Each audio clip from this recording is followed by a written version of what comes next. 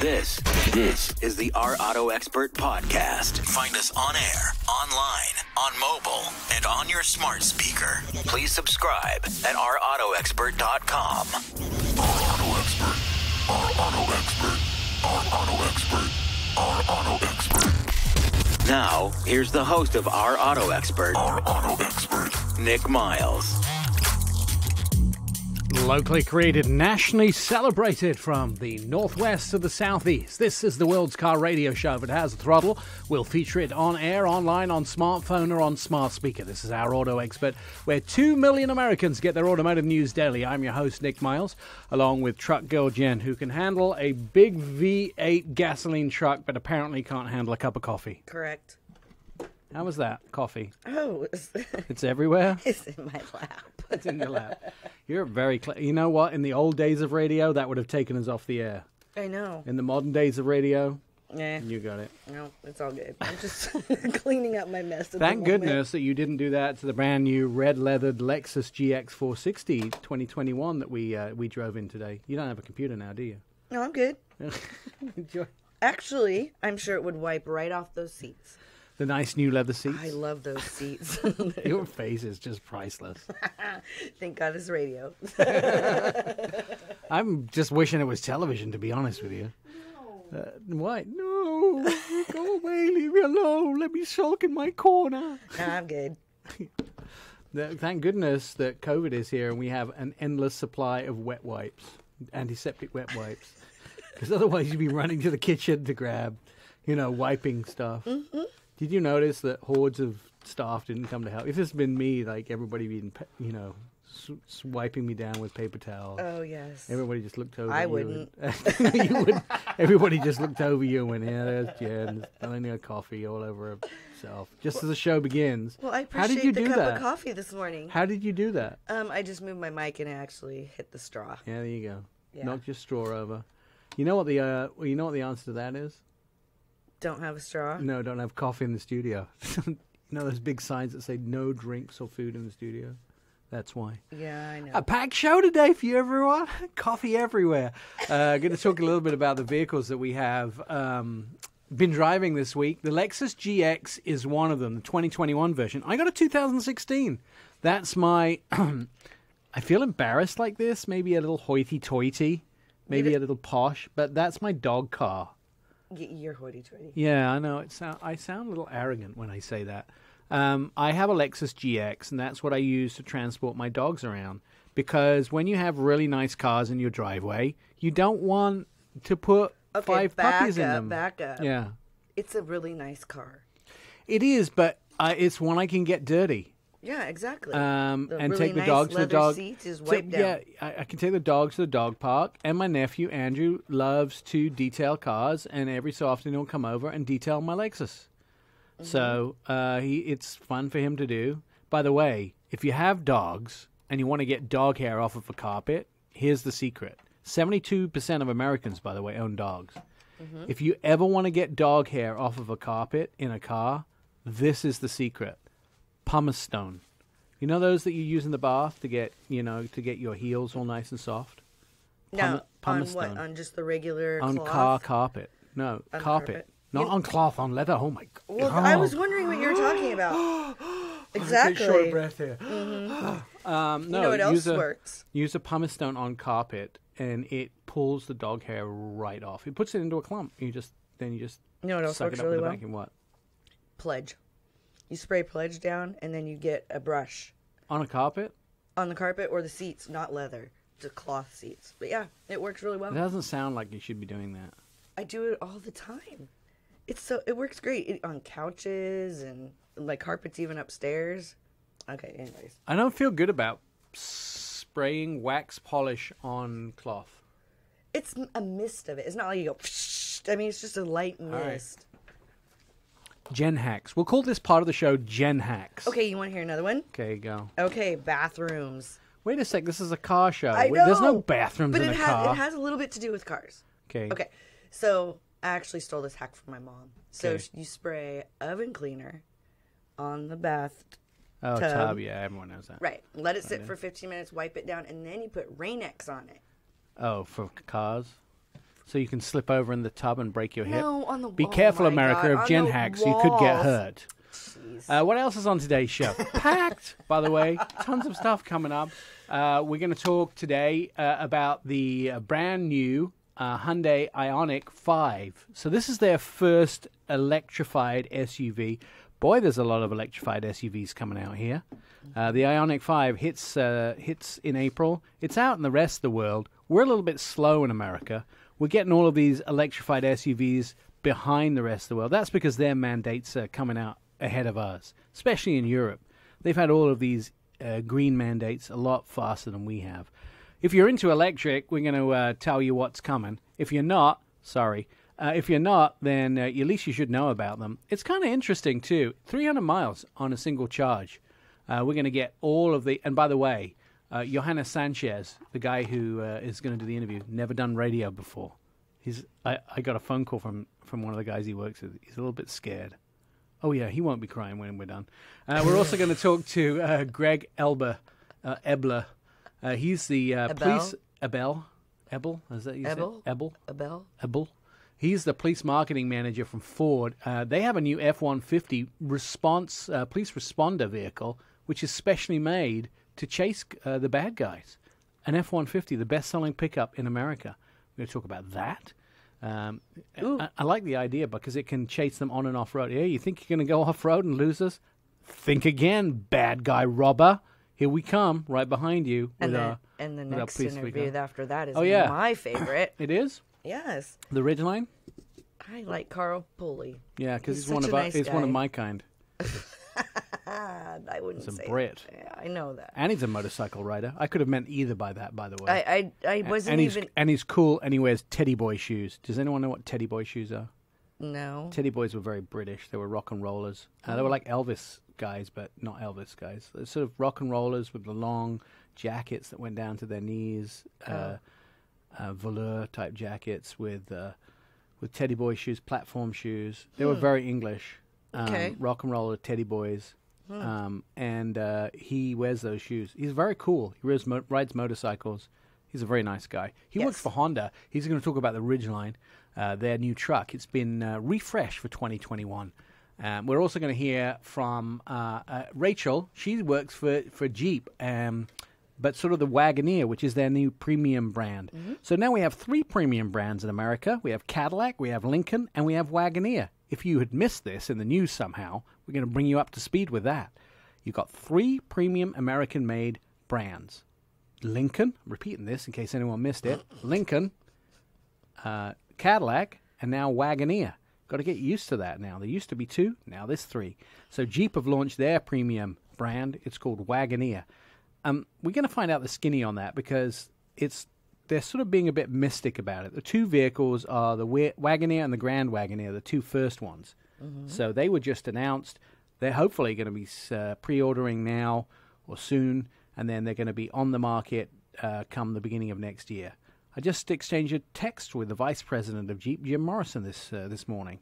Yeah. So we're going to find out all the skinny about the Wagoneer brand and those 2 vehicles. Both 3 rows, by the way, and incredible amount of screen space. All the mod cons, but no coffee maker. Oh, we'll get into that later on. That's okay. I'd probably spill it. Yes, you would. Anton Wahlman joining us to talk about lies. Somebody's telling lies, and we know they are. We'll tell you who it is. And we're going to talk about this cross-country trip that VW are taking. Dustin Krause, he's the director of e-mobility from VW, and he's taken a daring step of taking the ID4. That's their first all-electric SUV. He's more electric SUVs. He's driving it all the way across the United States. Mm-hmm. I don't want to hear about how well it's going. I want to hear about the bad stuff. I want to hear about, getting trapped. I want to hear about running out of electric. I want to hear about sleeping on the side of the highway in the middle of the night asking for help. Now, I believe that he's in California, going to be in California today. Is that correct? He left from New York? I know that they did message me something about being in Sacramento. Okay. We're going to find out. That would be California. But I want to hear the scary stories. Of course you do. Yeah. Who wants to hear about oh, yeah, it's going great. No, you read novels or watch movies to see the scary, daredevil-y stuff. Well, I'm sure you can ask him today. Like spilling coffee all over the radio equipment. The scary daredevil-y stuff. That's what's... You don't tune in just to hear nothingness, do you? You tune into this show because you know you're living on the edge.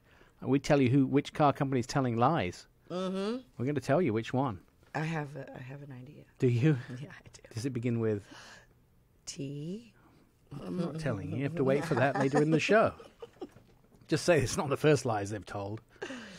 Okay. They always tell us lies. We're going to out them on the show. We'll tell you all about the lies they've been telling. All right. That. By the way, if you have ever just listened to the show and not watched any of our TV segments, I'm going to tell you how you can do that right now. We have a website, our, O-U-R, auto, A-U-T-O, expert, E-X-P-E-R-T.com. You can actually sign up for alerts. And once a week, we'll send you out this very cool emailer. And in this emailer, it tells you some of the key stories that have gone out over the week. They're written by our writer team. They're the same guys that, by the way, write for MSN Autos. Mm-hmm. You can get those. You can also see some of our TV videos that we do. By the way, last week, we were at Nissan Design Center in California. It's called NDA, Nissan Design America. First TV cameras in 25 years to do live out of the Nissan Design Center. That's crazy. And then also you can see all those videos and you can hear this show. We turn it into a podcast by the power of some very clever editors. We turn it into a podcast and you can listen to, I think we've got 140 episodes there now. I think so. Why should you be bored while sitting at home during a pandemic? You can listen to all of those. Well, and it's on iHeart, and it's on Spotify, and it's on Podbean, Apple, iTunes, and about 400 other places that you can listen to it as well. And you can sign up and be alerted every single time new versions come along. Your life has been very vacant until now. All right, more coming up. Our Auto Expert. You're listening to Our Auto Expert. Catch up with previous episodes of the show, our website, ourautoexpert.com. You can hear all past shows, see automotive videos, and read insider car stories about your next ride. Our Auto Expert is where 2 million Americans get their automotive news daily. All right, well, I have to tell you that the two vehicles that I have been driving this week include, and we mentioned it at the top of the show a little bit, the GX460 from Lexus, $53,250, the starting price. You can well equip it up from there. That's the base model. There is the 460 Premium above that, and the 460 Luxury, 7-seater passenger vehicle, 6,500 pounds towing capacity, 301 horsepower out of a 6.4-litre V8 engine. The cool thing about this vehicle is it has great performance. It's hard to find a V8 engine in a vehicle today since everybody's downgrading for the environment. Not necessarily a bad thing. 5 multi-terrain settings, a very good off-road capability. I wouldn't say I've done a lot of off-roading, but it is definitely a favorite with all of the off-road community, and a naturally aspirated 4.6-litre V8 is something that helps you do that. Class exclusive kinetic dynamic suspension system. It looks great. There are 7 different colors. 6 different colors. The vehicle that I have is in the atomic silver, although my favorite is the claret mica, the red. You like the red best? What do you like? The blue. The blue, which is called Nightfall Mica. I like the claret mica, the red one. Mm-hmm. Although I've always, maybe it's write me a ticket red. I have to be careful of that too. Safety systems, the most comprehensive safety systems ever included in the GX in the 2021. Security, of course, is standard as well. The most advanced GX ever with the new Amazon Alexa capability, innovated camera technology for greater visibility, which was really helpful when we had to get out of a tight parking space in my driveway because too many cars in there, as well as available multi-dimensional sound. The 2021 GX has a seamless merge capability for convenience. It looks really nice, and I have had that third row folded all the way down so I can get lots of stuff in the back of the vehicle. Of course, you can get all the information at lexus.com. I like this vehicle a lot. The other one that I have been driving is the QX60. This is probably the most underrated vehicle from Infiniti that they have. This is their 2-door sports car, the QX60. Wait. QX60? Q60, sorry. Q60. their most underrated sports car ever. The V6 twin-turbo engine on the inside. Potentially the Redline, which is the one I've been driving, is probably, I would say, their halo car. The GTR, which is built by Nissan, is part of the Nissan group rather than the Infiniti group. So you have the 300 horsepower, which is a 3-liter V6 twin-turbo engine, gets about 27 highway miles per gallon. That is on the lower end. And then the 400 horsepower 3-liter V6 twin-turbo engine, which does about 26 miles a gallon. That is the one which is in the Red Sport, the Red Sport, which is the higher end of the vehicles. And I'm the Red Sport, and it's really fun to drive. Handling is instantly adaptable. It's just a dream to drive, especially in canyon carving. Not that I've been canyon carving with it, but doing some country roads with it is very delightful, would I say. Very well balanced, very easy to drive. I would say deep canyon carving was something I'd like to do, but I haven't actually had that chance to do it. It's low, it's wide, it's powerful, it has a good stance. Signature elements like the eye-inspiring headlights and the double-arched grille make it instantly Infiniti. You can tell that it's an Infiniti just from a long way away, yet dynamic, and it moves fast. It has that sporty coupe look. I forget, because I drive a lot of SUVs all the time. All I own is SUVs. I don't own a car. Actually, that's not true. I have the BMW 330e, the electric plug-in hybrid. But most of the vehicles I own, all the others, are either trucks or SUVs. One truck, 2 SUVs. You've kind of fallen into the American category. Yeah, sorry.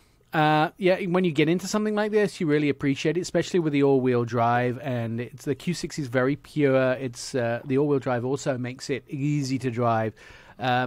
And their sort of idea of design, the smoothness of the body shape, it sort of carries on in the driving. It's very unique stitching on the inside. It looks nice. The seating design is comfortable. The steering wheel is easy to handle. I notice the natural grip immediately when I get into the vehicle as well. If you're looking for that 4-seater, 2-door sports coupe that you don't necessarily want to take people with you. It has 4 seats, so you can, but you don't really want to take them. I'm just saying. It has a lot of also the technology that you want, 13 speakers, advanced technology. It has that surround sound, the audio pilot, noise compensation on the inside, multi-10-inch screen, subwoofers, great sound, tweeters sound amazing on the inside. And, of course, things like Apple CarPlay integration and seamless plugging in your phone is very seamless to get it through. I actually don't use navigation in my vehicle anymore at all. It also has that predictive forward collision warning. But if you really look at it, though, it's such a luxury sedan look, but yet when you drive it, the race car person comes out in you. Yeah. It's deceiving. I don't drive anything the race car driver comes out at me. You should know that. I know. It was the key when we drive this and Jen sits in it as she grabs the seatbelt. Mm-hmm. Always. And then occasionally you can get her to go... Okay, let's not bring that back up. Sorry. You haven't sat in this one with me, though. Nope. It does also help you. It's easy to get in and out of parking spaces because it does that surround view camera. 360. 360 camera. It does the monitoring surround when you're in the freeway. Helps you keep in your lane too. Which you need. Occasionally when I have to pick up my phone and answer it. And you're not supposed to do that, Nick. Mm-hmm. Yeah. Hands-free. You're also not supposed to knock over your coffee all over the radio equipment. So well, we're not perfect, are we? You just want to go there, Jen? No. Talk about that. No, we're good. It has flexibility to basically have your whole life. So go test drive it. I enjoyed it. Mm-hmm. It's sort of the sporty, sexy version of the Q50, which is the 4-door version of this. The Q60 Red Sport is the sexy version. It is, for sure. 4-door, lovely. 2-door, very me. Okay, 4-door, cheaper in insurance. 2-door, not so much. And 2-door, Jen goes, Our auto expert, more on the way. You're listening to the Our Auto Expert podcast. Welcome back to our Auto Expert radio show. Okay, well, this is Our Auto Expert, and Our Auto Expert's on Facebook, Twitter, and Instagram. You can start a conversation with us. Ask us a car question. Just direct messages at Our Auto Expert, where 2 million Americans get automotive news daily. So, got a little phone call from my friend Miles down at Hyundai this week to prep me for talking about the Ioniq 5. Joining us on the phone is Johannes Sanchez. So, I hear this is the first time you've done a radio interview. Hi, Nick. Yes, that's correct. So, Thank you for having me. That's no problem. Miles told me to be nice to you, so I'll be nice to you. First question, a little bit off of the subject. So you've been in product planning for a while. Why haven't we had a coffee maker inside a car? That's the one thing I've been asking for years. Why haven't the product planning guys given us a coffee maker? That's the one thing I want. I think I have the same question. Right. I think that would be, if we could get, so even if it's a crop where we put a little, just a little holder in there just to make coffee, that would, a Keurig? A Keurig, yeah. That would be the perfect thing. All right, let's get on to the Ioniq 5. First of all, when you bring out a new electric vehicle, we've all seen pictures of this because it's been obviously released in other countries. The first thing that everybody gets excited about, and they do, is they compare it to everything else that's out there. So we want to know, what's the range going to be like when this thing comes out in the United States? What are we going to see as far as range and how we compare it against other vehicles? Yeah, so that's definitely been one of the key pillars for the Ioniq 5, right? We've been really designing this car to move EV mainstream. And we know that one of the big issues for consumers that might be on the fence for an EV vehicle is range. So with the eGMP platform, you might have seen some other numbers out there from the global release, but in terms of the U.S. specific numbers, I don't think we can disclose those just yet. But I do want to say that's been one of the main kind of driving points or north stars for this vehicle, and I think when we can finally reveal that number, that everyone will be pleasantly surprised. So maybe I can't give you the specifics just yet, but definitely something that we've made a key point on this vehicle in terms of addressing what buyers in this space want. Yeah, because everybody's looking for that magic Tesla number, right? So Tesla does around 300 miles. That's what people are really looking to get there. Obviously, when you put it up against the vehicles already out there, they're looking to try and compete against that. And then the second thing everybody is looking for is charge times, because the less time spent at a charger, the more convenient the lifestyle of owning an electric car is, right? Absolutely. So in addition to answering the range question that we've been trying to do with the Ioniq 5, the charge times are definitely one of the strengths of the eGMP platform. So it utilizes an 800-volt architecture that will allow us to connect to 350 kilowatt charging, which ultimately ends up giving you from 10 to 80% charge in a little under 18 minutes. So really excited about that. I think the only other vehicles out there offering something similar is the Porsche Taycan. So, it's definitely a strength there in terms of charging time and getting rid of that range anxiety as we move EV mainstream. I would say, why is it taking you guys so long to get an electric vehicle to market? But it really isn't. I mean, we've just seen the Mach-E arrive this year. We're just seeing the ID4 arrive in April. This is going to arrive sometime in the fall? That's right, later this year. All right. First all-electric SUV, but it's just the real beginning of your plan at Hyundai. That's correct. So the Ioniq 5 kind of kicks off a Ioniq sub-brand of sorts for Hyundai. So we're really showing our commitment to innovation and sustainability moving into the future. And again, this subcompact CUV Ioniq 5 is just the first of three. So we'll be seeing an Ioniq 6 and an Ioniq 7 in the near future. So the way it works with the Ioniqs is that the even numbers are sedans and the odd numbers are SUVs. Is that right? That's correct. And the numbers also connect to the segment of vehicle. So the 5 for us is the compact CUV. The 7 is the larger CUV, and then the 6 is the kind of mid-sized sedan. So both even and odd, and then related also to their segment. So the bigger the number, the bigger the vehicle. Yes. So we should be seeing the 7 as being a 3-row SUV, something like that. Yeah, it'll be around there. That's what we're targeting. Now, you've announced obviously 3 vehicles coming. The 5, 6, and 7 is the plan to expand those that lineup in the future, because that's really the core of everything that everybody's doing, right? I mean, those are the core vehicles, but there's room to go other places from there, isn't there? There is, but as of right now, our plans are centered around the 5, 6, and 7. And the biggest problem, has been cost for these vehicles. Electric vehicles are very expensive compared to gasoline versions of the vehicle. That's been one of the problems. And the incentives, although they've helped that, going into the electric world ends up that even though you save money on fuel, it's still hard to make sense of making that investment for a lot of people, even unless you get one that's sort of in the luxury category. So let's first of all start off with the incentives. Hyundai have had electric vehicles in the past. When these arrive, do you expect them to be eligible for Hyundai for the $7,500 tax credit? Absolutely. In terms of the Ioniq 5, we will still be eligible for that tax incentive. All right, and then moving forward, do we expect pricing to come in the fall, or will it come sooner?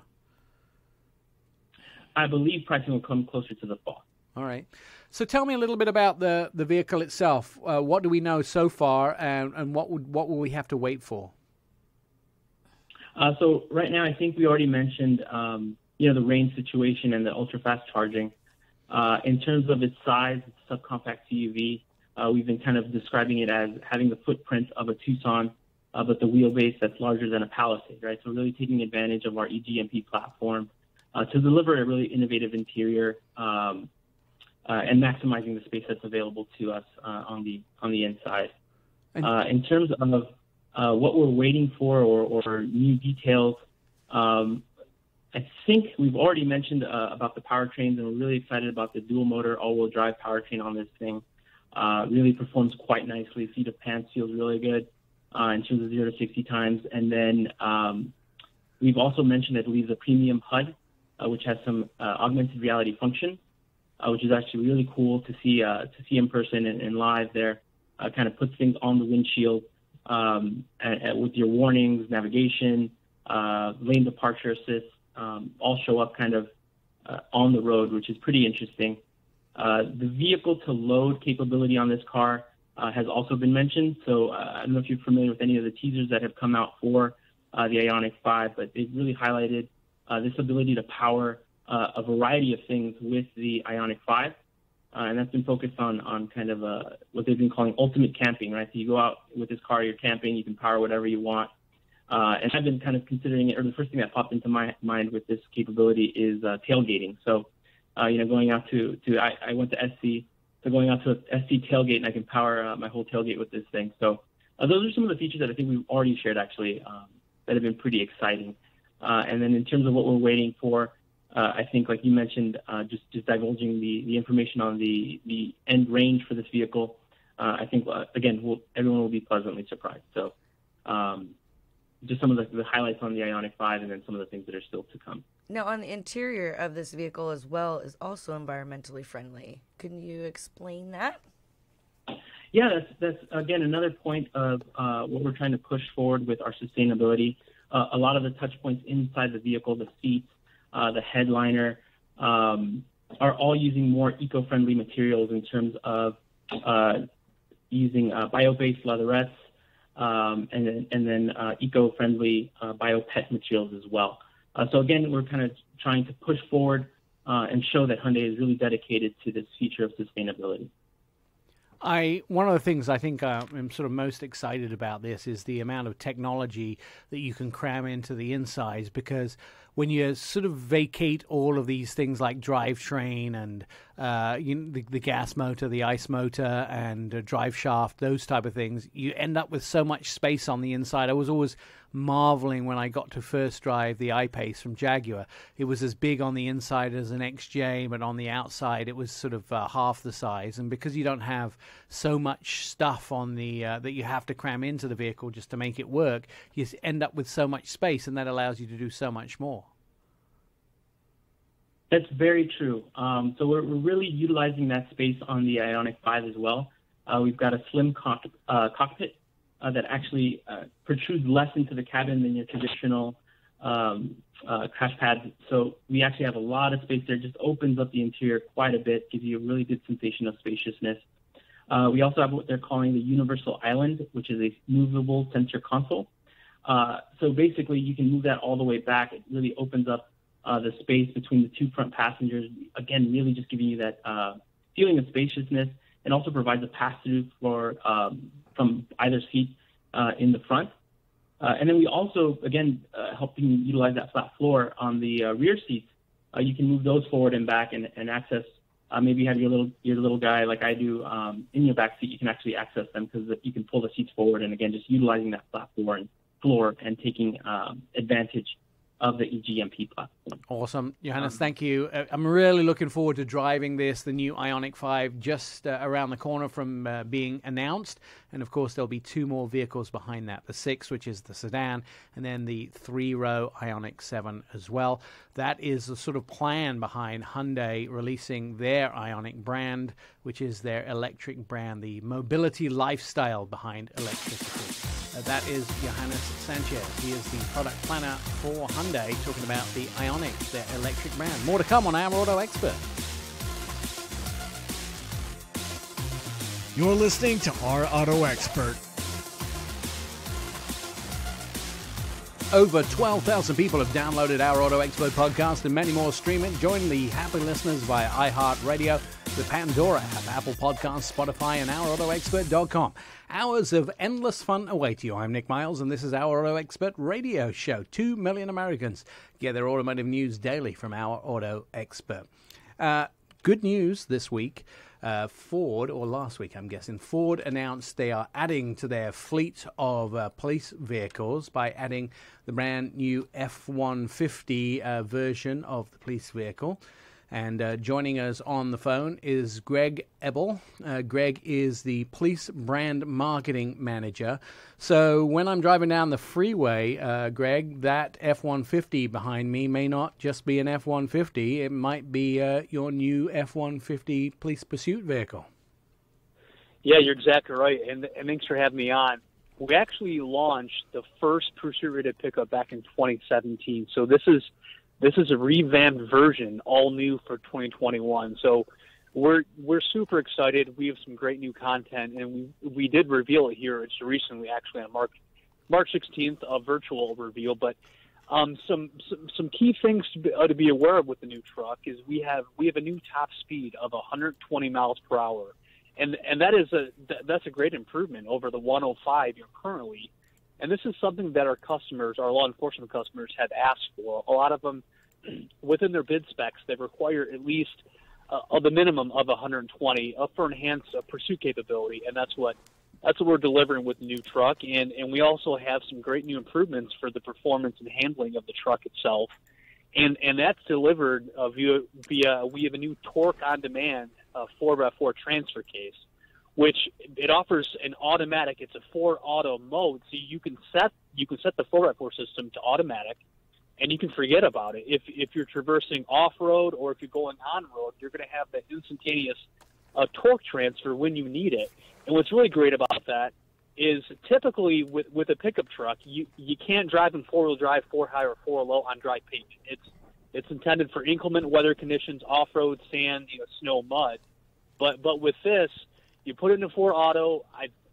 We really think our customers are going to see that improved performance on the road, but still have that great off-road capability.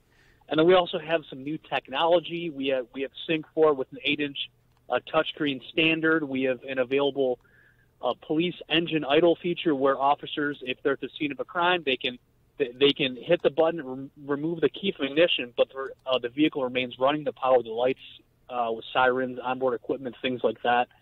So just a lot of great new updates that we think our customers are going to really enjoy for 2021. I think the great thing about it is those, I guess, police customers that are in areas where it can suddenly get into off-road, the outskirts of Denver or places like that where they have snowy weather, and they may suddenly find themselves in tundra where they can't actually follow somebody or go into the off-road country. This is perfectly useful, so they can actually be driving the freeway, and then suddenly they can find themselves in 6 inches of snow. They can still continue whatever they need to be doing, and at the same time get out of the vehicle and leave it running and keep it safe and visible for anybody coming down the freeway at the same time. And the other thing is too, you've made it sort of so it's completely accessible. Now, obviously, these things are vehicles are highly expensive to run for in law enforcement agencies. So presumably they can negotiate good prices with you as well, because these are our tax dollars, always, and law enforcement are trying to keep their money down as well. You came out with hybrid vehicles to keep patrol numbers down, expense numbers down, and presumably this will keep expense numbers down as well for the community. Yeah. This is something we always try to offer value. So that's one thing with, like I mentioned, the new tech. Standard sync. We have a reverse sensing system. Now it's a basic seat feature. Now it's standard. So of course, offering the value, but with this customer, with this truck, it's really offering that capability. A lot of our customers, F-150 police responder customers, they're doing towing. They have payload, they have equipment in the back. So, we have the best in class out of any pursuit vehicle, standard towing of 7,000 pounds and even available of 11,200 pounds. So, a lot of agencies, if they're towing, mobile command center, if you're a rural sheriff, you have a horse trailer, a boat, right? So you're covered there, but you'd be surprised. A lot of agencies look at this truck for the interior space. We have the most, out of any pursuit-rated vehicle, we have the most interior space. So a lot of agencies that are using it on daily patrol, on road most of the time, have been purchasing this truck. So it really satisfies a very wide array of customers, and we really think, like I mentioned earlier, that the on-road performance is going to really wow some customers. But again, there's no trade-offs. It's still going to perform off-road as well. I think the other thing that wowed me, I did a TV piece on this vehicle as well. The other thing that sort of made me excited about it is the over-the-air updates. This doesn't mean that you have to take the vehicle out of service just to update the software. It means that it can happen while the vehicle's in service, and that means no service bay. So it takes it out of downtime. It can happen, as the vehicle remains in service. And one thing that municipalities hate to do is have their vehicles out of service because they have to have them updated just for insurance purposes. And so that helps them as well. Right. I will tell you, though, right. I did make an offer, Greg, to you guys a year ago, and the offer still stands. When you came out with your police vehicles, anytime that you want to use me for TV purposes to test your ballistics, I will be happy to sit inside one of your vehicles and have the marksman take a shot at. I think it would make great TV coverage, by the way. Have the marksman use that word. Have the marksman take a shot at the vehicle. Although Dan Barbosa and your TV side did turn me down, but anytime you want to do that, we do it on live TV. We'll do it on all of our TV stations. I think it would be great coverage. Hey, that sounds great.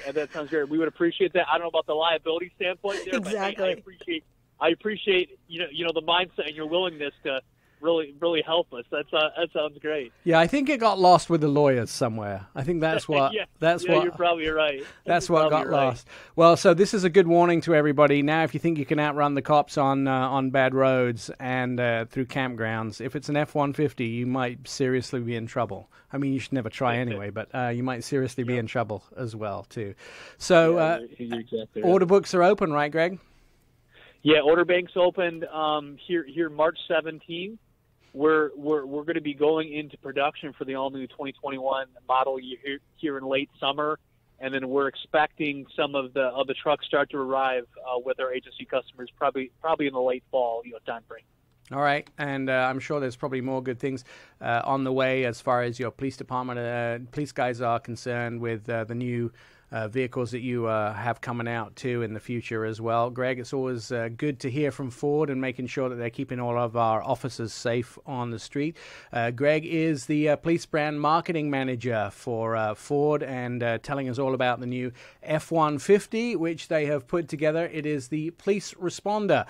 And so next time you're out and about and you see an F-150 behind you, it might not just be a regular F-150, even though it is the best-selling truck in America and there is nearly 900,000 sold every year. This might be a police responder version as well, keeping the officers safe on the road. Oh, our auto expert, there's more on the way. You've got some good stuff, by the way. We're going to find out about the new Jeep Grand Wagoneer next. It's coming up.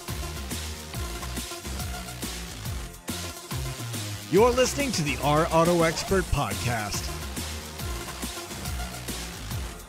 Locally created, nationally celebrated from the Northwest to the Southeast, this is the world's car radio show that has a throttle. We'll feature it on air, online, on smartphone, and on smart speaker. This is Our Auto Expert, where 2 million Americans get their automotive news daily. I'm your host, Nick Miles, along with Truck Girl Jen. And thank goodness we got a truck on the show today. You think I would skimp out on a truck? Yeah, well, you have done in the past, lady. Yeah, because didn't you tell me I had too many GM things and too many truck things and too many... You were getting to Chevy a little bit heavy one week. Well, no, but I tried to put a lot of trucks on there, and you're kind of like, what about this? What about that? I'm just trying to be fair to everybody. I know. I guess I have to be fair, too. And let's just be honest, there's never enough British people on the show. Well, and this is just such the cutest truck. I love this truck. Thank God there's more British people on the show. That's all I can say. Welcome to our auto expert, Carl C. Pulley. How are you, my friend? Well, thank you much. And did Jen just call me cute, or did she call the truck cute? Both, I guess. Both, yes. Listen, take it. Just take it. She very rarely says cute, so just take it. Mm-hmm. Carl is one of the public relations teams for Honda, and we are talking about their 2020, is it 2021 Ridgeline? 21, yeah. Yes. So the Ridgeline has been this interesting vehicle that is a truck with the accoutrements of an SUV. Am I correct? Well, yes, indeed. I mean, it's the only truck in the mid-size segment that uses a unibody construction. So basically the whole body is the frame, and there's huge advantages for a unibody construction, both in the SUVs that we produce, but also with a pickup truck, because it's stronger, has better torsional rigidity, is lighter, has better drive quality, it's safer, and just basically all around, it's really a better platform for the mid-size pickup truck as far as Honda's concerned. I actually also enjoy the fact that it's comfortable and has a lot of accoutrements on the inside and very spacious, and, you know, it's more sort of luxury car-like on the inside than very truck-like. It's true. It's not uncomfortable to climb into. It has lots of space, you know, those type of things, where a truck doesn't necessarily have all those things. And then you still have the bed and a lot of cool stuff in the back of the bed, like you're able to run a blender make margaritas when you're camping. Total win for me. Absolutely, Nick. And you hit the nail on the head. I mean, it has the largest, most comfortable cabin in its class by far. It has that wonderful ride quality. Really, it's the only truck in that mid-size segment that you'd want to do any sort of, you know, long-distance road trips on, just because of how quiet it is, how comfortable, how roomy. I mean, it's so much larger in the back, in the second row, than any of the competitors. So really, you can legitimately take 5 adults in comfort with all of their gear and all of their equipment. But as you said, it is very, very capable with truck-like stuff. In fact, it has the largest standard payload, or the heaviest standard payload, with almost 1,600 pounds compared to its competitors. Plus, it has the largest standard bed in its class.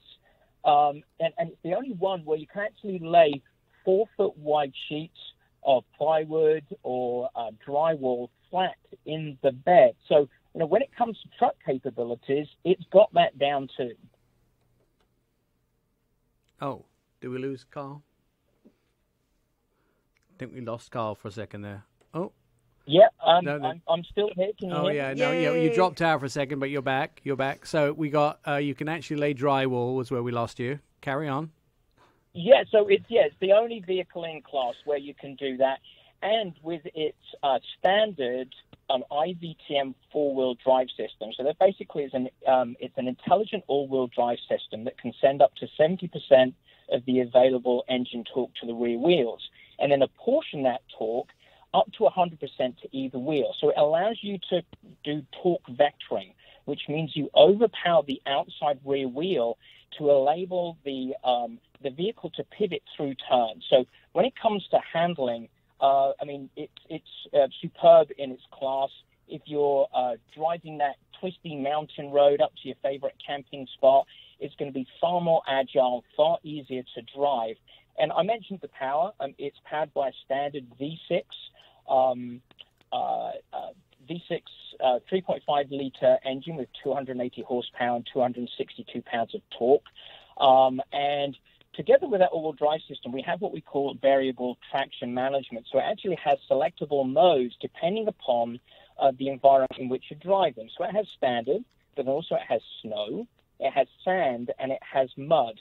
And it changes how the power is apportioned and changes the traction control system.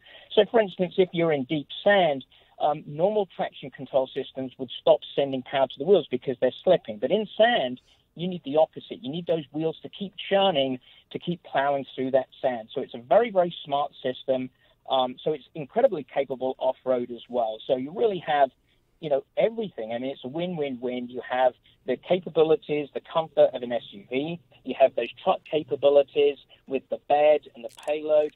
Plus, you have the off-road ability with the all-wheel drive system and the variable traction management system as well. And we haven't really mentioned things like the bedliner, which when you first came out with the truck, you did some horrible things to by pouring rocks in the back to show how durable it was.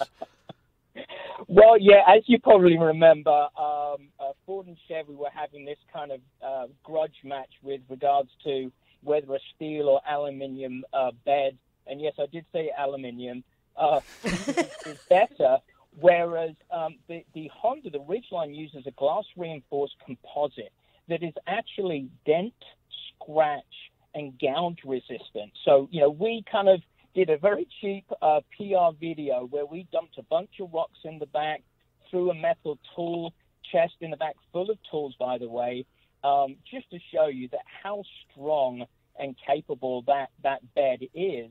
And one unique thing, you had mentioned that you could run a blender out the back because some of the top trims get a power outlet, but also the top trim gets what we call exciters. There's 5 exciters within the bed that basically creates a speaker out of the bed. So the entire bed turns into a speaker. And also under the bed, you have an over 7 cubic foot in-bed trunk that's waterproof. So, I mean, it's the ultimate tailgate vehicle. The tailgate swings down, but also it swings out, so you can get close up to the bed. You can open that in-bed trunk, fill it with ice, keep your favorite refreshments cool. You can run a blender, and also you can have your tunes coming out of the entire bed. So, I mean, no other vehicle has those sort of features. Wait a minute. So you're saying that I could probably put like some kind of plastic inside and make myself a swimming pool in the bed? People have done it. You could, but actually, yeah. But in the bed, underneath the bed, is a 7 cubic foot trunk. So, yeah, I mean, you could probably fold yourself up and put it inside, and also it has a drain plug, so you can drain the water out. But absolutely, it's entirely watertight, just like a cooler. Maybe we should do this. I'm just thinking at margaritas in a swimming pool. No, yeah, we should have a summer party when my studio's finished. We're building a studio on the property, and when the studio's finished, I'm just thinking maybe what we should do is just have, when we have the open house, we should get a Ridgeline there and put a pool in the back of it. And when we have margaritas, it would be awesome. We might have to put mats around the outside so drunk people don't fall out of it. But, Well, it just so happens you have a man in the know that could get you one of those fine Ridgelines. And one of the things I wanted to mention, obviously we're talking about the 21, there were some big changes to styling for the 21. So everything from the A-pillar forward is all new with styling. And so previously the styling was very aerodynamic, which helped with fuel economy, but still it's one of the better at 21 miles per gallon combined fuel economy. But it didn't look as rugged as its capabilities. So one of the big things that designers did was entirely change the front end. The hood is more horizontal. The front is more flat and more rugged looking. The flanks are a little bit more aggressive. So now when you look at the vehicle, as you approach it, like, yeah, this truck can do truck things, and indeed it can. I will tell you that I am an absolute fan of this vehicle just because it gives you both worlds. It gives you this sort of cabin of an SUV and the capabilities of a truck and a secret trunk and a dual opening tailgate and power for a margarita mixer or a blender or whatever you should choose in the back, or a chop saw if you so be the workman type or woman type. And it holds 2 motorcycles. Yes. Off-road motorcycles. And you even sell the, or you can get the little things to push your motorcycle up or ride it up into the trunk as well. The ramps. Ramps. Yeah. Yes, everyone thinks of everything. And oh, by the way, a Honda 4x4 even fits in the back. Right? Yeah. So and obviously, we as a company, we produce dirt bikes, ATVs, and side by sides. So. This is the wonderful companion for those people that have that motorized off-road lifestyle, in that you have this capable truck that can take you deep into the wilderness on those rough and ready trails.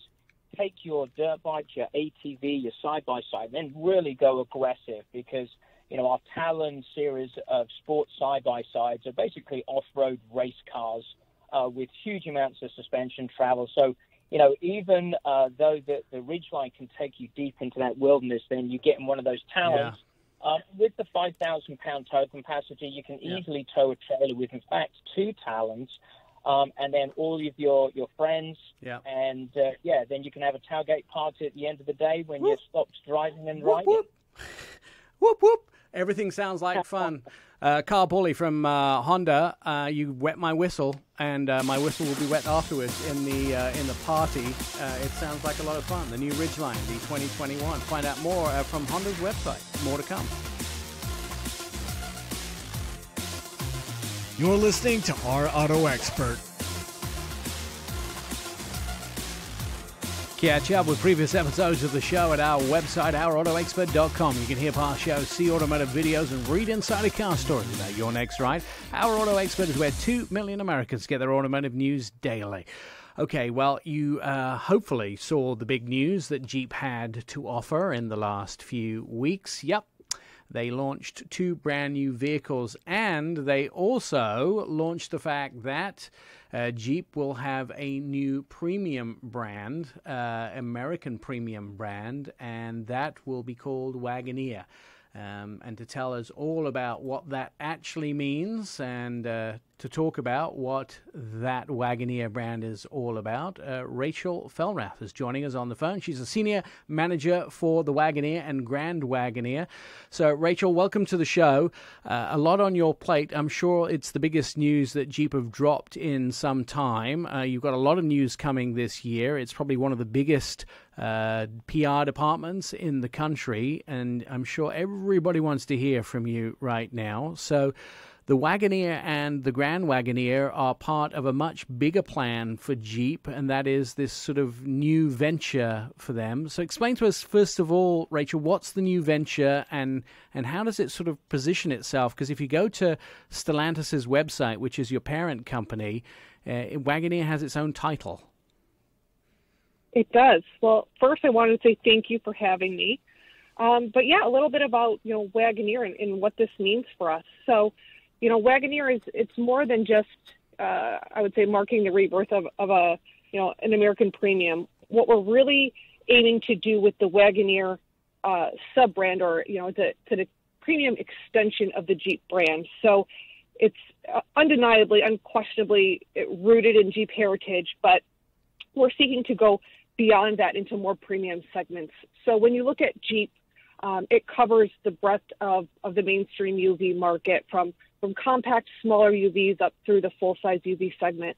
And where we really saw that we had an opportunity was in the large UV segment and also in the premium segments. And this Wagoneer extension will allow us to reach new customers and reach into new territories that we haven't been present in before. So really this is sort of, is it sort of against Lincoln? Is it sort of against Cadillac? It's sort of this new premium vehicle that everybody can have capability, utility, and premium features with at the same time as be American-made, adventure-born. Am I sort of hitting all of the right notes on the piano there? You're hitting the right notes. Your piano is very well tuned. Excellent. We're.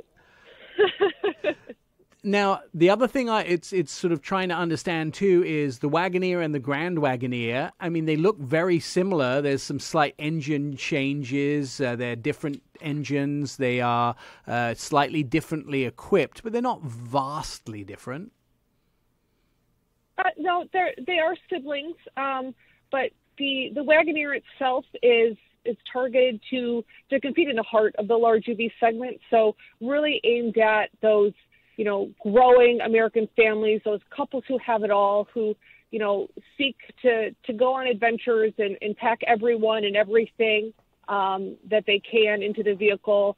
It tows best in class up to 10,000 pounds, so they can take their toys with them. So really it's focused on supporting the lifestyles of those with, growing and changing families. Now, the Grand Wagoneer, it does have some differences. You noted that it does look a little bit different. So when you look at the Grand Wagoneer, you will see that it has its own unique hood, its own unique front fascia and grille. It has unique wheel flares, as well as a accented two-tone black roof. So you'll find some exterior differences. You'll also find some interior differences. So the Grand Wagoneer is basically everything that the Wagoneer is, but at a more upscale, more premium level. So you get the larger screens, you get more screens, you get more ways of your seats. So we've taken the Wagoneer and upscaled it in the Grand Wagoneer, and that's really for those kind of more discerning customers who are in the premium segment. The screen space in the Grand Wagoneer, and excuse my language, is ridiculously large. Yes, accurate. So we have up to 75 inches of front screen, or 75 inches of screen total, with up to 45 inches of screen in the front. So you have a 12.3-inch digital cluster, a 12-inch touchscreen radio. Optionally, you can get the 10.25-inch front passenger display, and then in the rear, the dual 10-inch rear, seat entertainment, as well as a 10.25-inch comfort display where you can control the rear climate control, the rear seats vented, heating, those sorts of things. And the sound system, of course, the first time I've ever seen Macintosh in a car, but it looks, just from the pictures, haven't got to see it or hear it, looks phenomenal. Yes, so we're partnering with Macintosh. We have two different Macintosh systems available between the Wagoneer and Grand Wagoneer. So we have the 19-speaker system, and then we have the MX1375 reference entertainment system. So that's our epitome of premium 23-speaker system. That just, it's an incredible sound system. How, there's two questions. First of all, a lot of people are not going to really know Wagoneer that well. It sort of vacated in the 80s. Mid-80s was the last time Wagoneer was around. So you've got a big problem on your hands. Not a problem, but a big load on your hands to get across the Wagoneer messaging. Yes, it's a lot of American heritage, but you've got to tell everybody what this new Wagoneer is about. I mean, obviously, we're part of that message, but you got to tell everybody what it stands for, what it is, how it's, I mean, there's a lot of messaging here, right? There is. And I think you'd actually be surprised when you bring up Wagoneer, a lot of people that I've come across, they have fond memories of their neighbor had one, or, their family was lucky enough to have one. So I actually have come across, those individuals more than I would have expected. And I was just driving one the other week, and one of our early build vehicles, and someone said, "Oh, that's a Jeep," and I said, and I explained kind of what we're doing with Wagoneer. So I think yes, there'll be some challenges to build the awareness, but I think there's a more established basis foundation there than you might expect. Good job. All right, I look for the wood paneling. That'll be next. More to come. You're listening to the Our Auto Expert podcast. This is Our Auto Expert radio show on Facebook, Twitter, and Instagram. You can start a conversation with us, ask a car question. Just direct messages at Our Auto Expert, where 2 million Americans get their automotive news daily. He joins us every single week, Anton Wahlman. He's an independent investor and analyst. He also writes for The Street and Seeking Alpha. Please go and read his stuff there, because he is probably the premium and the most well-read and respected person when it comes to investing in the automotive industry, analyzing all of the independent or all of the car companies when it comes to respect of electric cars, car companies, and the car companies who are involved in autonomous driving. Anton joining us this week. Let's talk about the new U.S. Transport Secretary, who says they wanted to start talking about taxing car drivers on the federal level by the mile. Now, of course, if you live in Oregon, and other states like that,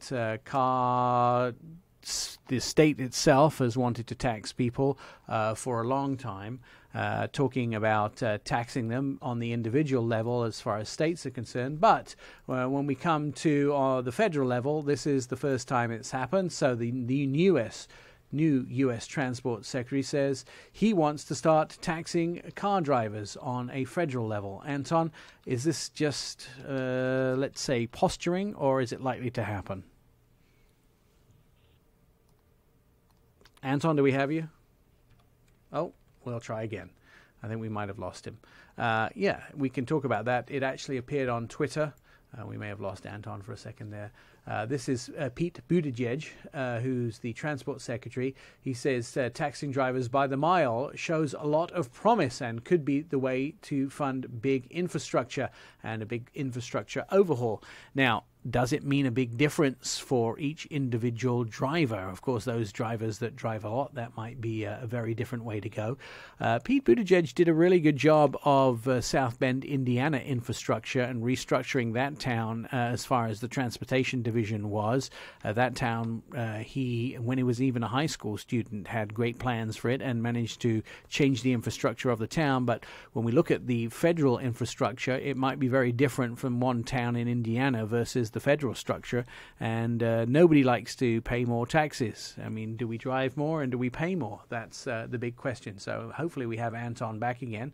Anton, if you're there, do we think that this is just posturing by Pete Buttigieg, or is this actually going to happen, taxing everybody per mile? Well, so usually an exact government policy tends to be preceded by what is in technical terms called a trial balloon, and we may put this in the category of a trial balloon. Certainly they're floating the idea now, and whether it will eventually come to fruition or not obviously isn't a given yet, but there seems to be a willingness to very seriously consider this. Is it going to be more expensive for us, or is it going to be less expensive for us? Well, if it happens, and mind you, that's an if, not when, it will almost certainly be more expensive for the driver. They're not doing this in order to reduce the government's revenue. They're only doing it to increase the revenue from the government and probably get some more revenue from those who live in more rural areas that they think pay too little money. And ultimately, those people who are moving outside of the cities to get cheaper housing, then it's a sort of a backlash against them. Yeah, look, there are a lot of things going on here, but ultimately, most of these road taxes are really collected on the state level these days, and the federal government has a federal gas tax that's 18.4 cents per gallon for gasoline and 24.4 cents per gallon for diesel that have been in effect since 1993 for 28 years now, and they clearly want more. So instead of raising the gas tax on a federal level, this may be something that they're considering to try to get more money, and certainly more money from certain people. Is that falling because we're using less gas with the adoption of electric, or is it really not changing? That hasn't really changed yet. That may be a motivation to drive this in the future, but that is not something that has really impacted this per se. What has impacted it to some extent is the fact that, of course, gasoline prices in recent years have really fallen in relationship to an inflation-adjusted number compared to where they were, these prices, just a couple of decades ago. All right, let's turn to Elon Musk. He says after a semi-truck unveiling in November, which didn't happen, in November 2017, which didn't actually come to fruition. It didn't make it to market in 2019 as promised. It didn't make it in 2020, or even what happened in 2021 as most recently promised, but rather is probably likely to make it in 2022. These are more broken promises from Elon Musk about the semi-truck, the electric semi-truck. Is it really going to make it to market ever? Well, they're clearly working on something. We have seen recently more prototypes being out there, and there was some announcement that they hope to deliver 15 or 18 of them by year end to Pepsi, but I would still put that into a commercial trial fleet rather than these being volume deliveries. There's no question that they will probably deliver a few dozen or maybe even 100 to various customers like the Anheuser-Busches of this world that will obviously then need to test it out.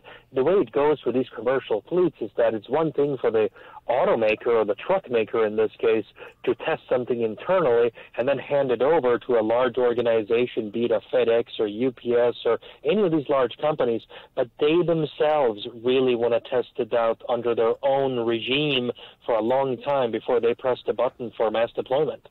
The semi-truck is just all electric, but we're not talking about autonomy, or are we talking about autonomy?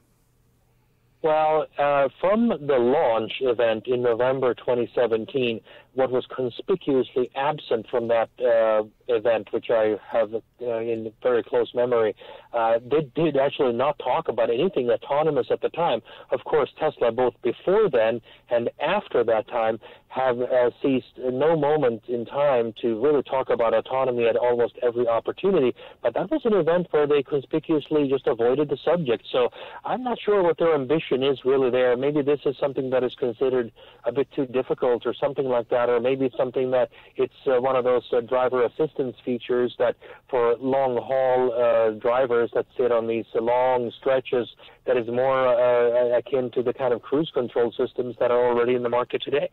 Now, we know that with technology, definitely back in 2017, these trucks weren't able to have the battery sizes that they needed to do much.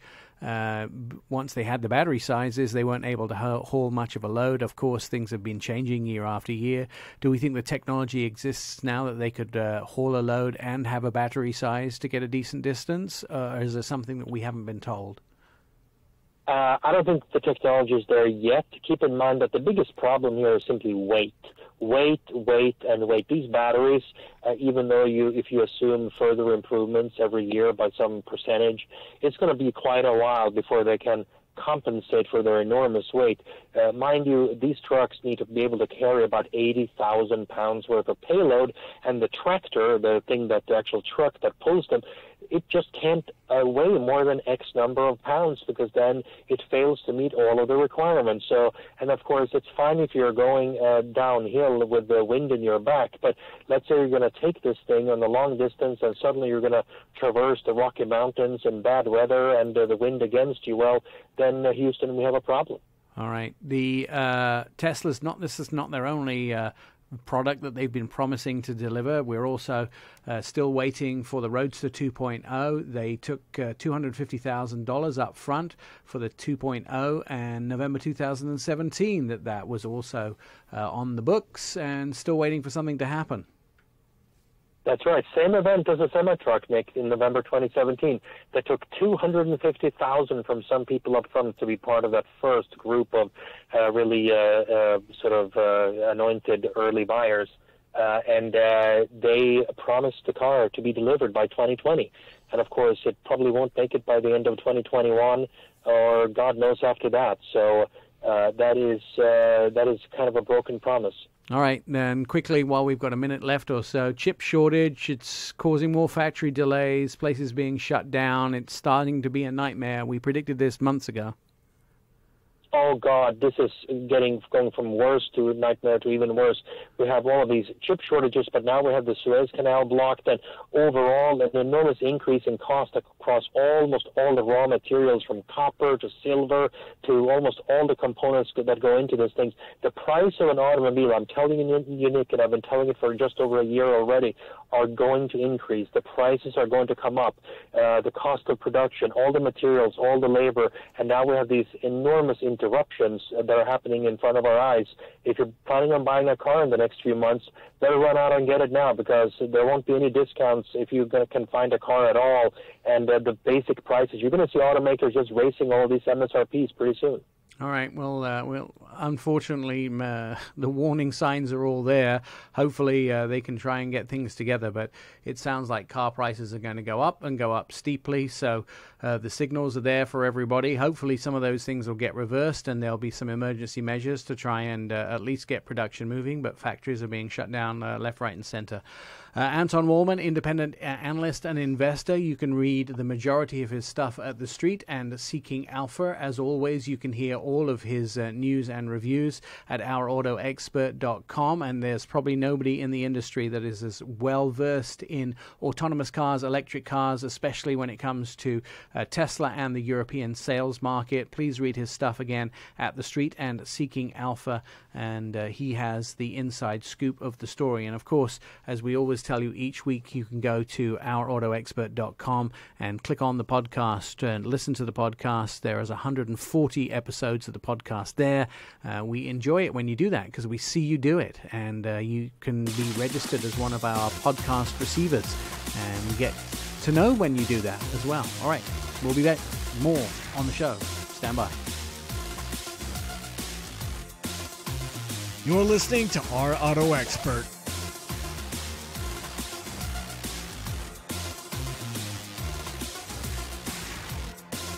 Over 12,000 people have downloaded our Auto Expert podcast, and many more have streamed us. Join the having listeners via iHeartRadio, Pandora app, and Apple Podcasts, Spotify, and ourautoexpert.com. Hours of endless fun. I'm Nick Miles, and this is Our Auto Expert radio show, where 2 million Americans get their automotive news daily. Well, if you ever wanted to do a cross-country trip with a little bit of a twist, this guy's definitely doing it. I'm not sure I would take such a exciting risk, but Dustin Krause has been driving an ID4 from VW across the country. He is the director of e-mobility, and he's joining us on the phone. So first of all, have you got any scary stories to tell us? Not at all. The car performed flawlessly. You know, maybe some nights getting in late, but other than that, we haven't worried about charging. The car has just done great. It really hasn't even been a thought, and we've taken some detours, and we're taking one today through Joshua Tree. So, you know, we're taking the car to the maximum, but I'm telling you, it's treating us well. You have learned, and I'm going to guess this because everybody that takes a tour across the country, you've probably learned how big America is, haven't you? Yeah, absolutely. And we did it the long way. We started in New York, went down through D.C., back up through Chicago, through the Midwest, down to to Florida, then across. Awesome. So we've already driven more than 6,000 miles, and we're only just crossing into California, and we're going all the way up to Sacramento. I drove, I think, one time from Chicago to Milwaukee and then to Detroit, and that wasn't very far, and I was like, whoa, that's a long way. That was Indianapolis to Detroit. Yeah, that was long enough for me. Washington State. Yeah, we've got a few more hours under our belt here with this one. Yeah, it's long. So presumably the app, the Electrify America app, has been probably your best friend. Yeah, it's so easy. It's literally plug in, swipe the app, and charge. It also tells you where all your next charging stations are, and they're far enough apart where you can get a good distance, but you don't have to be really worried about range. We've actually visited some of the most remote Electrify America stations in the U.S. We were in Junction, Texas, just a few days ago, which is literally in the middle of nowhere, and we went from Junction all the way to Marfa, Texas, which is a cool art town kind of in the southern part of Texas. Very remote. So this trip's not just about making a speed run across the country. We could have done that. But we actually have a film crew with us doing a documentary, and this is about an adventure and how you can have an adventure and a great trip in an EV and do it in a way that, is super fun. And when you're using Electrify America with the ID4, all of your DC fast charging stops through Electrify America are free. So we're driving this car zero emissions at zero cost across the USA. Have you eaten a lot more fast food and drunk a lot more coffee than you were expecting?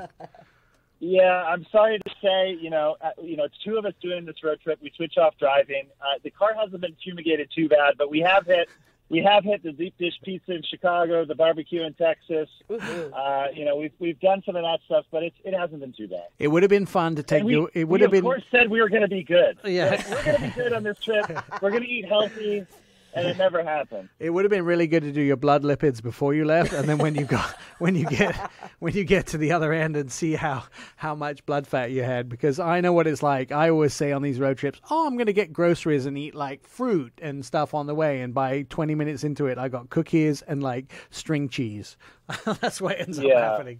Yeah, I mean, it's all fun. Yeah. I like the fact that the Electrify America always puts their charging stations near Starbucks, because then I'm always like, 20 minutes and I'll have a coffee. That's good for me. They're conveniently located to coffee and candy, and we've been doing both of those. Driving across America, your blood pressure is up 20 points and you're a diabetic. But it's been great driving across the country. I know. Did you learn anything you didn't expect to learn, Dustin? Well, I think, there's a couple things. I feel fortunate. I've been able to be vaccinated for COVID, and just now seeing the country and how different parts of the country are dealing with the pandemic is very interesting. And some of the places that we've gone and what's closed, what's open, and dealing with that. But in terms of the car, I think the thing that I've learned is how easy it is now to drive an EV across the country. I've been working with EVs for about 14, 15 years now, and I did a cross-country trip in 2010 in an EV, and I had to use KOA campgrounds, and it took me 4 hours for every charging stop I need to make. Right. And now you can just do it so easily.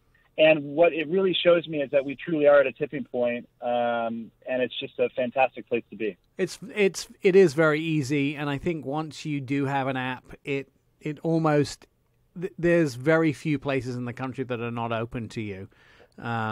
You can usually find you can go almost everywhere, unless it's super remote and it's almost hard to get there. I mean, you'd have to have gas cans on your car if you wanted to go there anyway. With a gas vehicle just to fill up and get back. So there's very few places in the country that are not open to you. If you have an electric vehicle, it's very easy to get around at that point. Are you getting a lot of audience interaction? And when I mean audience, I mean Americans seeing you on the road going, "Ooh, what's that?" Oh yeah, we're having people, basically, pull up to the side of us, really cheer us on, because we have a little bit of, we have some vinyl wrap on the car. It's very, subtle. But, it sticks out a little bit more than maybe another car out on the road. Actually, today we had another car join us. We actually had 2 ID4s on the road going to Joshua Tree, so that's getting a lot of attention. And it seems like everywhere we park, we gather a crowd. We were just in Dallas, Texas a few days ago, and we parked in front of a restaurant. We had people coming out of the restaurant to see the car. So there's a ton of interest. And, I think everybody has a VW story. At one point in their life, they remember, driving a VW or having one before. They have one now. And I just think there's a lot of excitement about VW getting into this technology, and what we've done with the ID4 has got a lot of people excited. All right, Dustin, how can people follow the rest of your journey? Well, you can follow us on VW, all of our different social platforms that we have, and follow us there. We're going to be posting a lot more, actually, after we end the journey.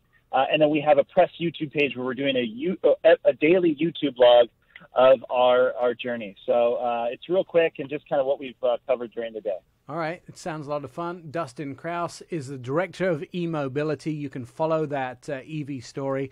And congratulations, by the way. And now you'll probably be eating salads for the next month when you get home. Dustin, thanks for joining us. And congratulations on making your cross-country trip. I'm sure it's something you'll be telling the family and the grandchildren for years to come.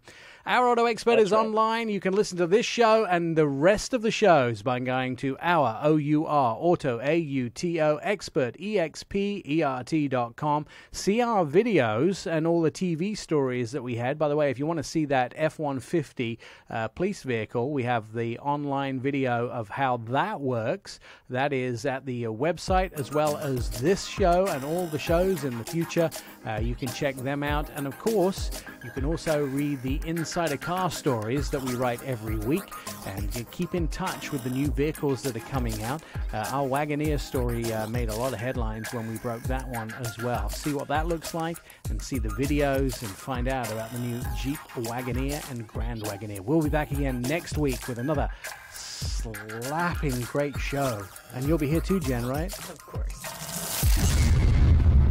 You've been listening to Our Auto Expert with Nick Miles. Find all the show episodes at ourautoexpert.com. Please follow us on all social media, Twitter, Facebook, and Instagram at Our Auto Expert, and message us for a quick and witty response.